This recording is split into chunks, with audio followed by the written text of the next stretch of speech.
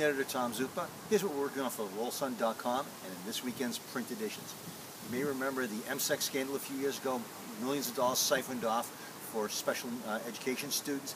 That investigation is still ongoing. Very small changes in the last year or so. Elizabeth Dobbins is working on an update. Great program out at Lasher Park yesterday. Some inner city kids got to take batting practice with the Lowell Spinners. Rob Mills and Julia Malachy were there. We're coming into the final weekend for the state and regional primaries. Rick Sobey's looking at some of the down ballot spending. Some interesting numbers coming out.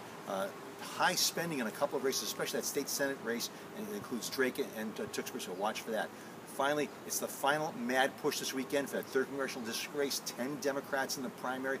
Chris Lisinski's working the weekend. He's going to be crisscrossing the district, bringing you the latest, and we'll have final updates plus a guide on Monday. If you haven't checked out the candidates yet, please do. Polls open at 7 on Tuesday. If you have the news tip, news@lowellsun.com. Have a great Labor Day weekend.